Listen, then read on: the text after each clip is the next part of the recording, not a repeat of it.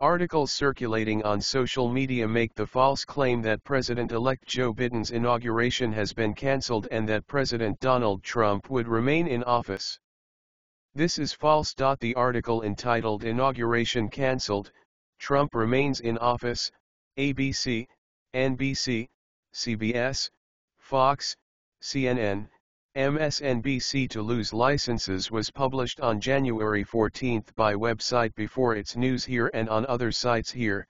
The purported article features a false statement allegedly by President Donald Trump on invoking the Insurrection Act. Reuters previously debunked this claim here.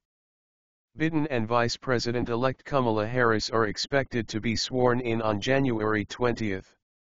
The inaugural committee has scaled back the usual inaugural events due to the COVID-19 pandemic, canceling the traditional parade and inaugural balls normally held in Washington, here. The schedule of the official events for the 59th presidential inauguration is visible bideninaugural.org/schedule. It includes a 90-minute Celebrating America special, hosted by actor Tom Hanks that will be broadcast on television network CBS, ABC, CNN, NBC, and MSNBC, and streamed on YouTube, Facebook, Twitter and other online platforms.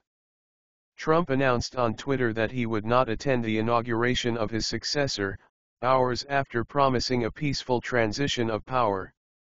Here. On January 14, Vice President Mike Pence vowed to uphold American history and ensure a safe transition of power, here. Last week the website Before It's News was one of a series of sites to feature a different false report, debunked by Reuters here.